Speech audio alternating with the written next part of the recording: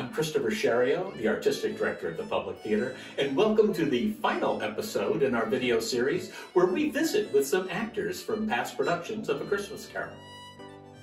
Our version of the script starts with a child from today's world finding a copy of A Christmas Carol in their book bag, and as they begin reading, the characters start coming to life, and the child gets so caught up in the world that they enter the story and become Tiny Tim. Over the years, we've had 12 different children, both boys and girls, ages 8 to 13, playing Tiny Tim. Our rule has always been that once you start looking like Medium Tim, it's time for you to be replaced. We thought it would be fun to take a trip down memory lane and track down some of our Tiny Tims to see how they've grown up. Hi, I'm Kelsey. I did the show in 2001, 2002. I'm 30. Jonathan? I'm Jonathan Bradshaw, and I did A Christmas Carol back in 1994. That's it. That's it. So great to see everyone. Christian Keith? I did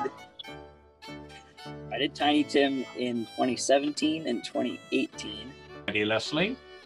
Hi, I'm Maddie Leslie. I'm a junior in college. I did Christmas Carol. I honestly can't remember what years I did it. 2009, 11, and 12. 2009, 11, and 12. There we go. I'm Charlie, and I played Tiny Tim in 2018 and 2019. Hi, I'm Andy. I'm 18 years old, and I did Christmas Carol in 2015, I think.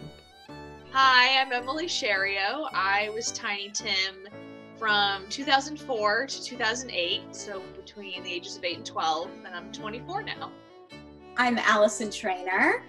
I did A Christmas Carol, I believe it was in 1998 and 1999? 99, 2000. 99, 2000, okay. And I'm 34 now. Whoa, Allison, how'd that happen? Okay. Yeah, I know. Okay. That is so awesome. You guys, to see all of you guys, I mean, you're all so grown up because when you all began, you were Charlie's size.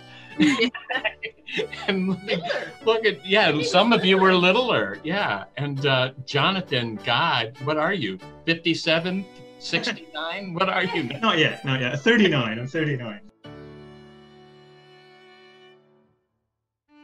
I think my most memorable part was the first show that I did, and the first time walking out and the lights coming on, and me just delivering that first little piece there. I think my most memorable moment was during one of the talkbacks with one of the classes. One of the students asked if I was single, and I just was mortified, and I buried my head in your shoulder, and 20 years later, I could really use your shoulder right now, Chris. One of my most memorable moments was probably when we would go out at intermission and we would sign the little bells. Me and JT, that was one of my favorite memories. Oh, a lot of favorite memories. But I think primarily it was the first time I'd ever done a professional show, so that really stuck with me a lot. And it was the first time I got to perform with my father, which was amazing. And it's something I still think about a lot. I remember my first year as Tiny Tim, and my entire class came to see me in the show for a student matinee, which was really fun, and I felt very cool. I can relate to that. Yeah. Felt like a celebrity. For me, my most memorable experience was probably the day that my class came to visit a matinee show. And I remember after the show, I went back to school because it was during exam week. And I felt really cool coming up there with my lunch. And they had all just seen me, so that was very fun. So I think one of my most memorable moments was also one of the talkbacks. It was actually every talkback. Everybody always wanted to know what was in the book. I don't know if any of you had that, but and I remember that I specifically asked you, Chris, if the book could not be in English, because I was worried that I would start actually reading it and forget to come in on time. I don't know if anybody else had that experience. Well, actually, after you, we put the actual script inside the book. So that way, if it got lost, the script was right there. Y'all got lucky. You had that French book. It's a French fairy tale book. We took the pages out of it and glued the script in. And we also thought it would be fun to ask them to recreate the monologue that they once did to start the show. It starts, Old Marley was dead to begin with, right? Yeah. Okay, just check it. And remember my direction pounding into your heads all those years. It's a ghost story. Marley was dead to begin with. There was no doubt whatever about that. The register of his burial was signed by the clergyman, the clerk, the undertaker, and the chief mourner. Scrooge signed it. And Scrooge's name was good change for anything he chose to put his hand to. Old Marley was as dead as a doornail. I forgot the rest. And then, of course, there's the role of Scrooge. We've had 7 amazing actors play Scrooge.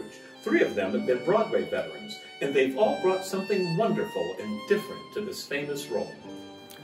Oh, but he was a tight-fisted hand at the grindstone, Scrooge. A squeezing, wrenching, grasping, scraping, clutching, covetous old sinner. Hard and sharp as flint, from which no steel had ever struck out a generous fire. Secret and self-contained, and solitary as an old oyster.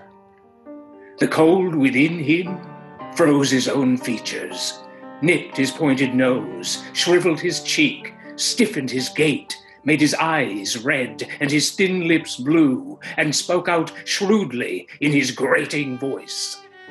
He carried his own temperature always about with him. He iced his office on the dog days, and didn't thaw it 1 degree at Christmas. My favorite time of year is directing A Christmas Carol. It never fails to get me into the holiday spirit, and I can't wait to share it with you again next year. But until then, we've put together a video of another famous holiday story for you to enjoy, compliments of all of our Christmases past. Merry Christmas, Happy Holidays, and God bless us, everyone. God bless us, everyone.